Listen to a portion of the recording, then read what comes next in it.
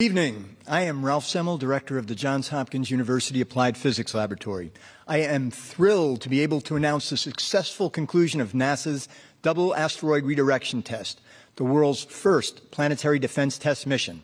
For the first time, humanity has demonstrated the ability to autonomously target and alter the orbit of a celestial object.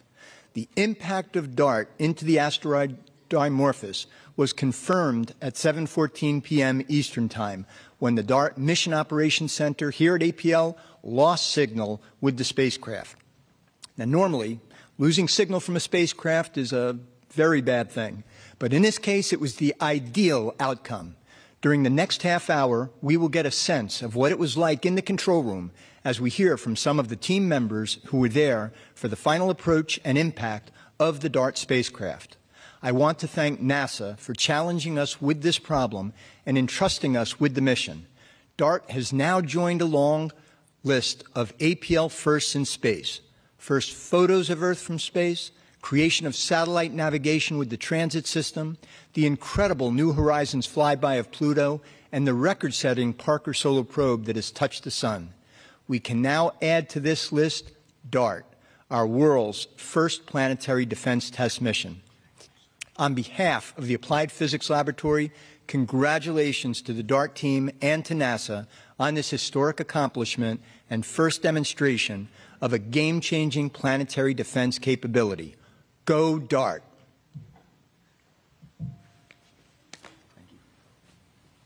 Thank you, Director Semmel. And again, welcome to the Johns Hopkins Applied Physics Laboratory, where NASA's DART mission has just made history. I'm Josh Handel with NASA's Office of Communications. Earlier, we saw incredible live coverage of DART's terminal approach with its target asteroid in near real time for humanity's first ever test for planetary defense. Let's take a look at that instant replay and that incredible footage.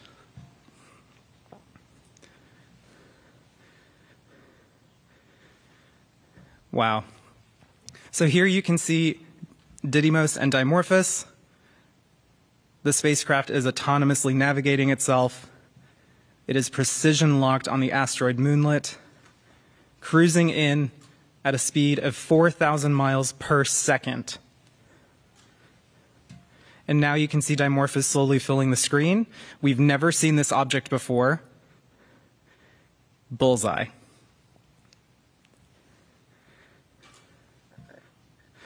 We also have incredible high-resolution imagery from DART's Draco camera, which we are now able to show.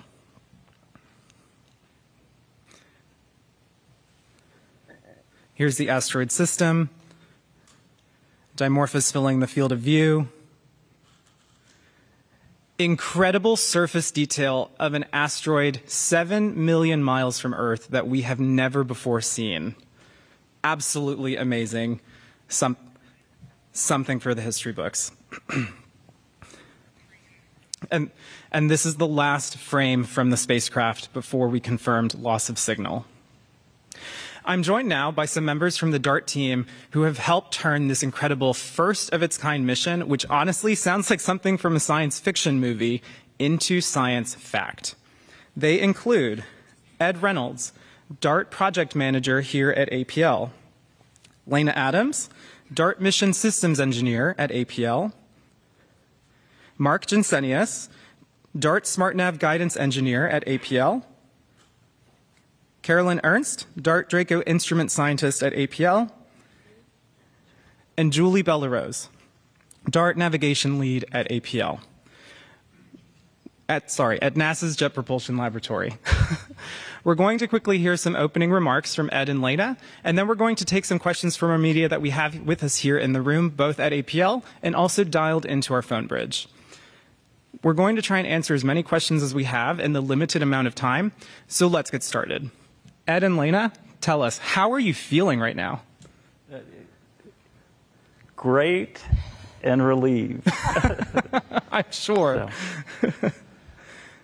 Oh, yeah, no, I definitely feel relieved, and it is absolutely wonderful to do something this amazing, and we are so excited to be done. You know, we've worked on this mission for at least 7 years now, and it's been a work of over 1,000 people that have put their heart and soul into it. So to see it so beautifully concluded today was just an incredible feeling. Right. And also very tiring. Again, a huge congratulations to you and the entire DART team. Absolutely amazing history has been made today. We're now going to take a few questions from the media. For folks in the room with us here, if you have a question, please make your way to one of the microphones in the aisles and state your name and affiliation. And for anyone dialed into our phone bridge, please press *1 to be entered into the queue. Yes. Hi, Jeff Faust of Space News. So how close of a bullseye was this? I heard something about 17 meters from the center. Do you have an idea of just how close you got to hitting the target?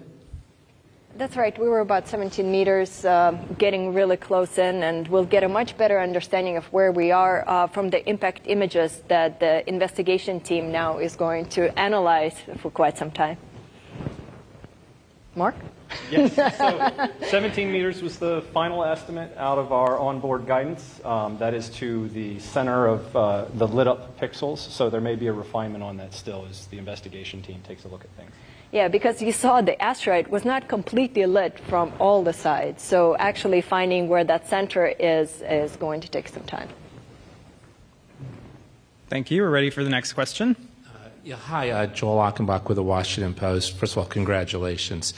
Tremendous mission.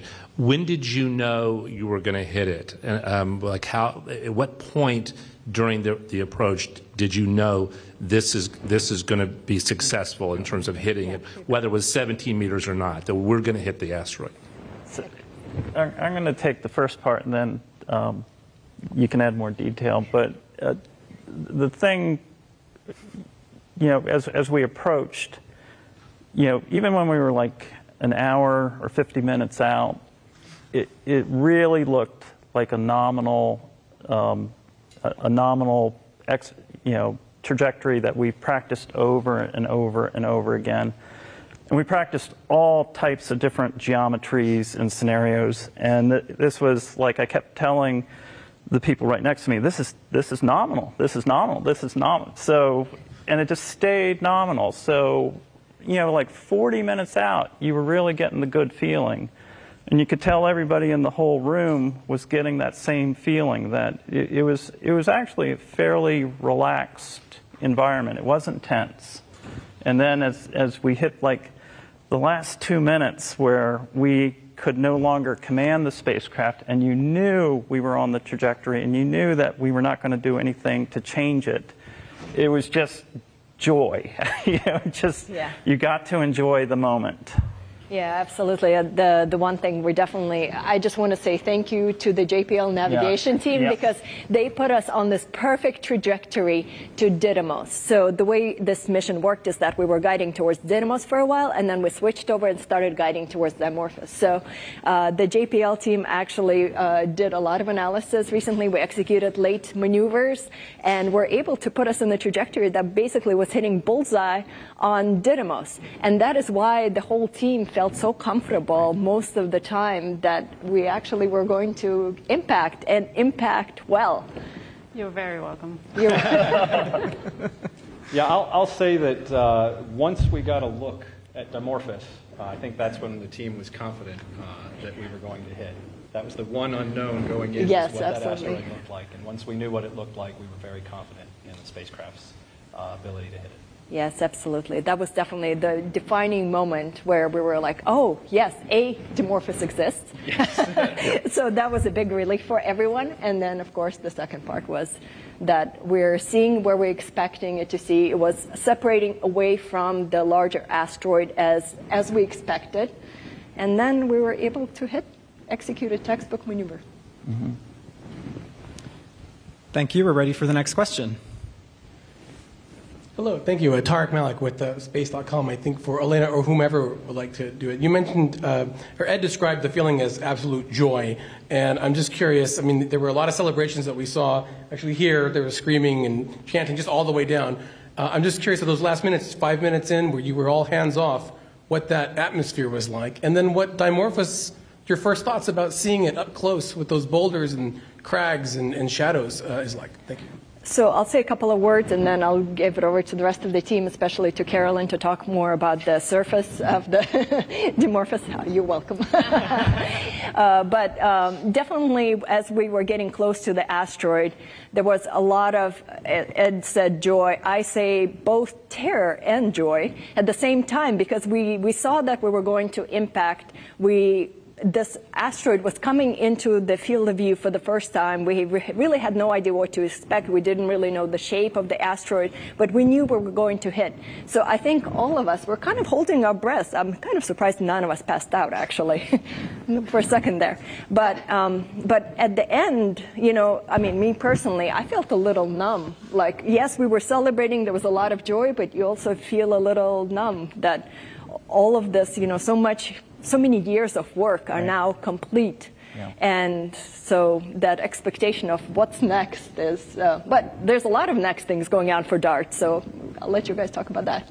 Yeah, I was going to say that these guys, their job is done, but ours is just beginning. So I've been lucky enough to be kind of embedded with the engineering team and watching them all here plan and test and work together. And Draco, of course, was built here at APL, so seeing it come from plans all the way to something that took such amazing pictures was awesome. These guys were all standing up in those last 2 minutes because they were hands off and looking, and I was like this far from my screen looking at the amazing pictures come in because they were just outstanding. And I saw them come in at the same time as everybody here saw them come in, so you know, we will spend the next months and years doing analysis, of course. Our job has just started, but it really looks just amazing. It's like adorable. It's this little moon. It's so cute. It looks in a lot of ways like some of the other small asteroids we've seen. You know, if you remember, we've seen Bennu and Ryugu recently through NASA and Japanese Space Agency missions, and they are also covered in boulders. So we suspect it is likely to be a rubble pile, kind of loosely consolidated. Didymos, which you saw leaving the frame, I almost wanted to watch it more. You know, obviously we want to hit, but I was like, oh, look at that, so cool. It has maybe craters and boulders and smooth patches, and so there's a lot of work that the proximity working group will be doing over the next few days. We will be finding the exact impact site to really understand, you know, what kind of crater did we make, and of course the ground-based observers are busy as we speak, you know, looking at the data and taking it over the course of the next days and weeks to find out what we really did. Thank you. We're ready for the next question. Yes. Hi, Kristen Fisher with CNN. Elena, I was wondering one more time if you could just explain exactly how long it will take before we know if DART was successful in pushing this asteroid off its current orbit. We know the impact was successful tonight. Congratulations. But if you can just walk us through the timing of that second piece one more time. And finally, I'd also like to know if you think that all Earthlings should rest a little easier tonight. Thank you. Yeah, no problem. Thank you for that question. So we are going to be seeing additional data over the so of course the ground-based observatories are already taking data right now. They're looking at the ejecta. Of course, the JWST and all these other missions are really concentrating on Didymos and Dimorphos. But what we're going to be seeing probably in the next couple of months, we're actually going to get a confirmation of exact period change that we made. So it's not going to be tomorrow, I'm sorry, but it is going, we might see some Lychee Cube CubeSat images coming up in the next day or two, which was the little CubeSat that we let go of about 15 days ago. It should have flown by now and took some images of the plume that we created. So we're going to be seeing that data come down soon in the next couple of days, and then over the next 2 months we're going to see more information from the investigation team on what period change did we actually make, because that's our number 2 goal. Number 1 was hit the asteroid, which we've done, but now number 2 is really measure that period change and characterize how much ejecta we actually put out. And I can't remember the second question. Okay, so just to clarify, you say about 2 months before we know? Yeah, about 2 months. Roughly right? 2 months. My second question was just, for the real answer. Oh, sorry, what was that? I would say a couple of months for the full quantitative answer. A couple of months. Some things will likely come out in even days, maybe weeks, to say this is what such and such a observatory saw, or this is what Lychee Cube saw. I know that they plan to download images the next couple of days. So we'll get some pieces of that answer soon, but I would say the quantitative full answer, a couple months. And then Elena, my Yeah, second the question sleeping was, better question. Should all Earthlings sleep a little easier tonight? I definitely think that, as far as we can tell, our first planetary defense test was a success, and I think we can clap to that, everyone. Right? So, yeah, I think the Earthlings should sleep better. Definitely I will. Yeah. And how do you feel? Like, the people working here, we're definitely going to sleep better. Thank you. Thank you. Yes. Next question. Ken Chang, New York Times. Did anything go wrong tonight? I was just wondering, did you have to make any adjustments during the last 4 hours? No. We have not. No. It's just been wonderful. This mission was straight down the middle of what our expectations were, and there were no adjustments needed. No, zero. It was actually kind of disappointing. We prepared these 21 contingencies, and then we did none of them. But we were ready to do them. You plan them so you don't have to use them. Exactly. So that's wonderful. Thank you. Yes. Hi, Marina Corrin with The Atlantic. Now that you have gotten a good-ish look at the surface of this asteroid, can you tell us in more detail what exactly happened to the spacecraft beyond it was smashed to bits? Like, in graphic detail, like, where are some of the bits and pieces? Are they kind of floating off in space? Are they embedded in this new crater? If you could hover over the asteroid right now, what would you be seeing? Thank you. Oh, my goodness. That's a good question. I'll let Carolyn take the first thank you. I would say if you could hover over it right now, there could even still be ejecta coming out because the gravity of this thing is so low that it actually takes quite a while for things to fall back if they do. So you might still see a cloud of ejecta out there for a while. Yeah. We expect a crater of about 10 to 20 meters, right? Yeah. So if this is really a rubble pile, it means that it's pretty low in strength, and that means you will get a lot of ejecta. And that means, the spacecraft is kaput, right? We lost signal at the expected times. That clearly broke. You could find some pieces in the crater. You could find pieces. They'd probably be pretty shattered. You could find debris leaving also. So I don't know that you would recognize it. We'll have to see when Hera gets there in 2026 if there's anything left. But my guess is that was such a fast impact that you won't be able to see anything. And we were also carrying a lot of hydrazine and xenon on board. So we're actually, as engineers, we're discussing in the control room, would we actually see some sort of brightening just based on the fact that we just, evaporate a whole bunch of xenon, too. Thank you. Yes. Hi, my name is Maya. I'm here with the NASA Social from Cal State Long Beach. I wanted to ask, can you describe the bittersweet feeling of this DART project that you've been working on for so many years? Do its job and impact the asteroid, but also be destroyed at the same time? I don't have a bittersweet feeling.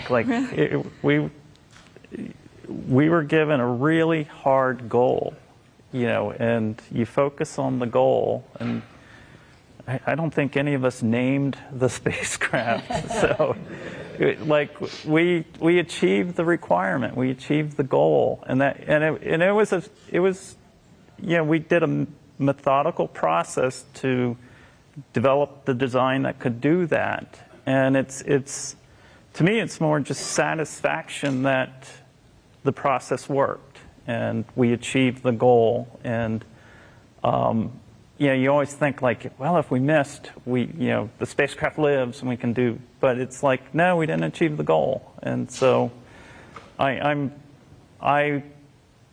will relish this moment, and I am happy with the outcome. Yeah, and I'd like to add that I think the part that we will miss the most as the people who have worked on this for a long period of time is the team. The team we had was amazing, and we really enjoyed working as a team together. We had fun. We built a spacecraft during COVID. We bonded over that, and I feel like that made us stronger going forward. So the bittersweet part will really come in with the fact that the whole team is going to be disbanding now, moving on to different projects, and we all hope that we get to work together again at some point. But the point is that the DART team, as the engineering team and as management team, I think we're kind of done, and we're moving on to other things. I think the other part of that is like Ed sort of said, this is the goal. This is what it was supposed to do. So we didn't have years and years of it in orbit about something and then it crashed and you remember those good times. Oh, those are great times. You know, the good times were right then. We just saw them. And it was its job. It was supposed to do that to get those good times. So. Yeah. Yeah, this was the moment for the spacecraft. I have to say, I shed a tear when I, you know, the last image that didn't come out fully. You know, there's a lot of emotion in those critical time, and we had some surprises in the last few weeks and a lot of teamwork going on, and so you know, there's a lot of friendship that's being built. So it was a relief to see that it went so well, and from a navigation perspective, it really went very well, and we were, you know, heading straight to Didymos, and you know, we were very happy and relieved that SmartNav didn't have to do that much until it saw Dimorphos. So there's relief, but then yeah, at the end, it's just, I shed a tear, and it's just the emotion that comes up. Thank you. We're ready for the next question. Hi, I'm Brittany Brockington, Upgrade Me BB on TikTok. My question is, how are you going to go about calculating the new orbit or trajectory of Dimorphos? I guess I'll take that one. Yeah. So it's all the ground-based observing. They've been observing the system for years before now to get a good baseline as to what was the pre-impact situation. And they'll be observing over the next days and weeks and comparing that to what was there before. With light curves. With light curves, yes. So we cannot see the two bodies from the Earth. They just appear almost like a star. It's a point source. But we can tell, much like when you discover an exoplanet, and you can tell that it's there just by the light dimming as it goes in front of the star. It's similar for the Didymos system. So you get eclipses between the main and the moon. And so you're measuring the timing of those eclipses, and that's what tells you how shortened the orbit got. Thank you. Yes. Yeah, Isam Ahmed from AFP. Just to piggyback on a colleague's question for Carolyn, you mentioned it looked cute to you. Were there any sort of other adjectives that came to mind? What would you describe its shape as? For me, it looked like either a bread bun or an egg. What sort of thoughts came to your mind? Yeah, every asteroid is a potato, right? Yeah. Yeah, I mean, and it's amazing, right? It is awfully egg-shaped, though. Compared to other things that we've seen, that moon looked very, not ellipsoidal quite, but, you know, like egg-shaped with a bunch of boulders clearly on the top, like it's a pile of rubble. I was actually a little surprised by the shape of Didymos, too. We had a radar model, which was good, and it got the bulk shape, but it actually was more elongated than I thought. And, of course, you cannot see details with that radar model that we have, and so you could start to see, oh, I think that, oh, that's a boulder. Oh, you can see it. Oh, it's a crater. Oh, my gosh, is that a smooth patch? That's amazing. So we're going to be able to tell a lot about how the system formed and what it has experienced over time as we look at these images closer. Thank you.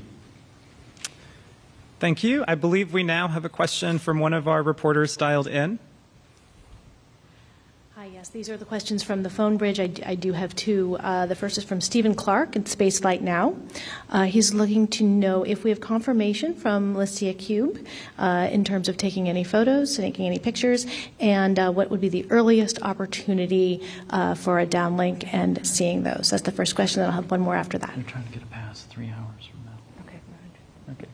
So we did, like, 40 minutes before impact, we did get a short email from our Italian colleagues, and they were shooting to get an extended pass about 3 hours from now, and that would be the very first opportunity. And so it's just a matter of, can the DSN schedule the pass, and can they just coordinate, in addition to other telemetry, getting the image down. But it is a priority for them. Okay. Great, thank you. One other question from the phone bridge for now. Jim Siegel with NASA Tech.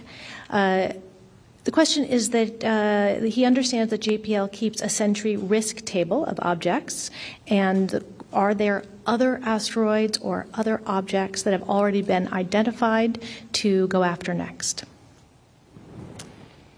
So I can jump in here. Yeah, for any questions related to any future planetary defense efforts, please reach out to NASA's Office of Communications for response. Thank you. Next question. Hi, I'm Gretel Benischek, and I attended the NASA Social, and I'm a student at Embry-Riddle.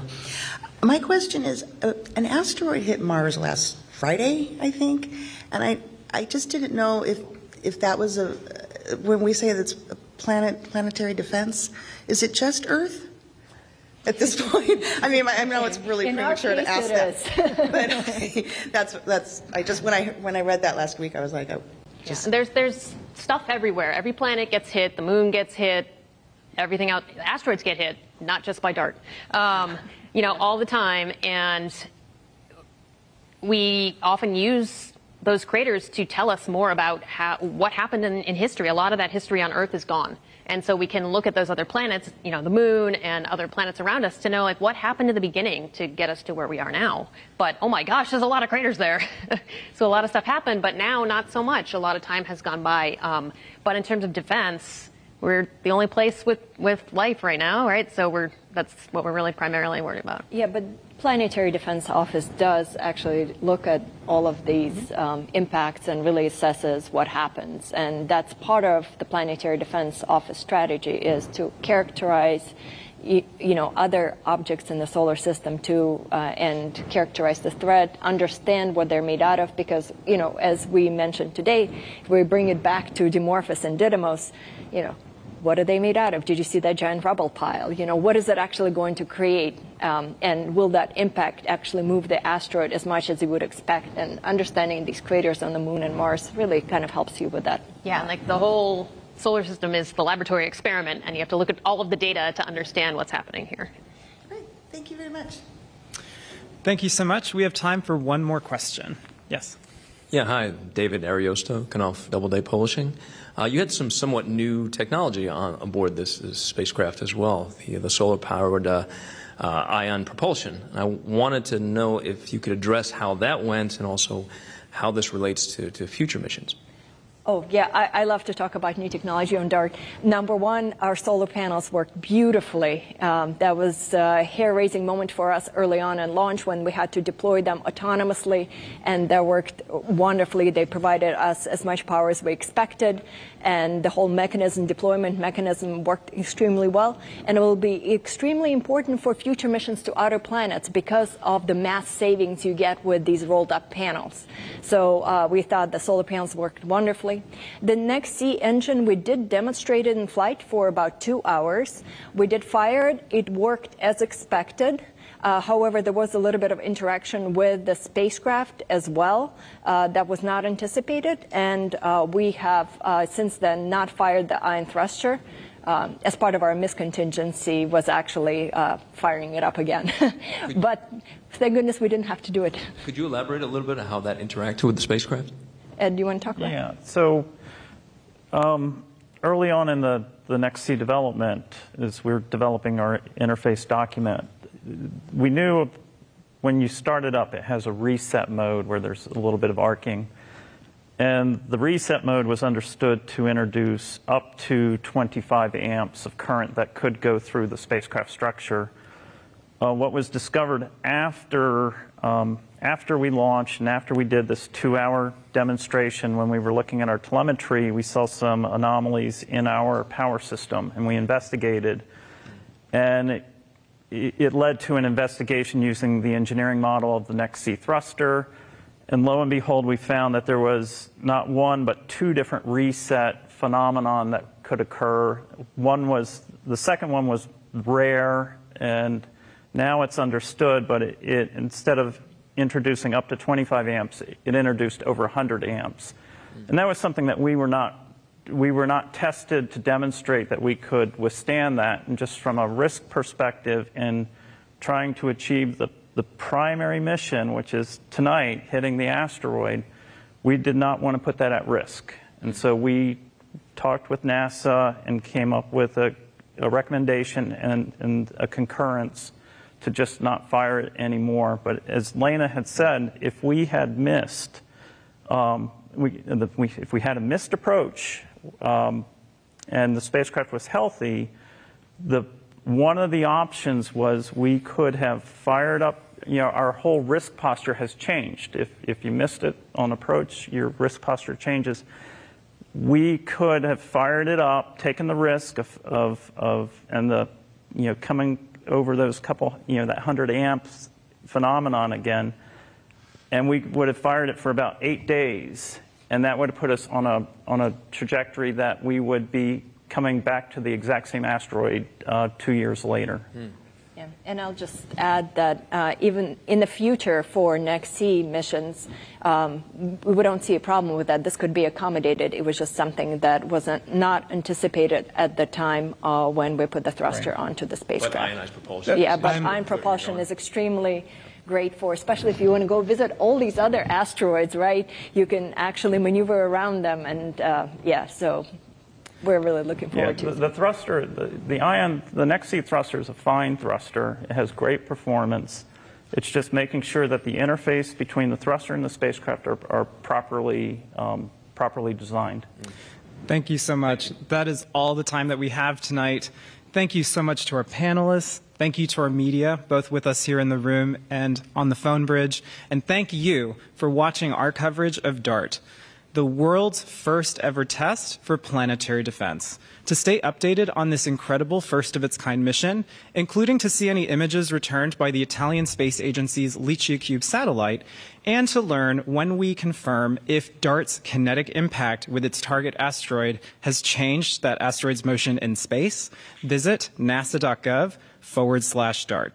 We're going to leave you now with that instant replay of DART's incredible last images before its terminal approach. Thank you and good night.